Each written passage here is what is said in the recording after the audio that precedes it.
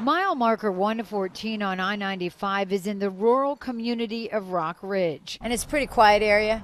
Yeah, real quiet. Nobody don't bother nobody. Sunday night, that changed. A tractor trailer carrying silver and gold for TransValue Incorporated, a Miami company that transports valuables for banks, pulled over due to mechanical problems. The two security guards inside say they were approached by 3 armed men in a white van. Investigators say the robbers made the 2 men get out of their truck on the side of I-95 at gunpoint, forced them into the woods where they tied them up. They got away with more than $4 million in gold. What did you say? I seen a vehicle alongside the road with no lights on. Barbara Lamb saw the truck. It's scary. I'm shaking.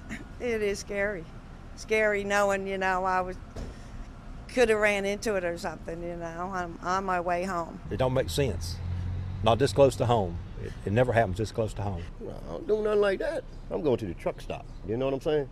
Yeah, that's dangerous. Truck driver William Reeves says he would never pull over on the side of I-95 and believes the truck was targeted. Somebody knew something. Somebody got some info from somebody that knew that was in that truck.